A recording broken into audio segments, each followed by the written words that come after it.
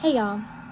So for over a year now, I've been working at Feminist Women's Health Center. And if you haven't heard of us before, we are a Black-led abortion clinic and reproductive justice organization based in Atlanta. And recently, I was asked to make a video explaining why I do the work that I do. And it was harder for me to make than I thought it would be because the reasons are very complicated and some of them very personal, but I'm going to try. Reason number one, I'm a person with a uterus.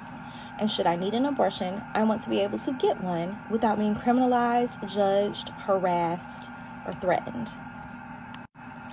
Reason number two, pregnancies, pregnancy outcomes, and the circumstances under which people become pregnant are too complicated for us not to have access to safe, accessible abortion care.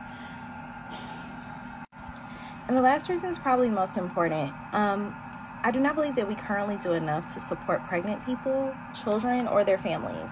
And reproductive justice is about supporting people and being able to make decisions about how and when they grow their families and making it possible for them to raise their children in dignity. So it factors in economic inequality, racism, homophobia, environmental issues, all the things that I deeply cared about before.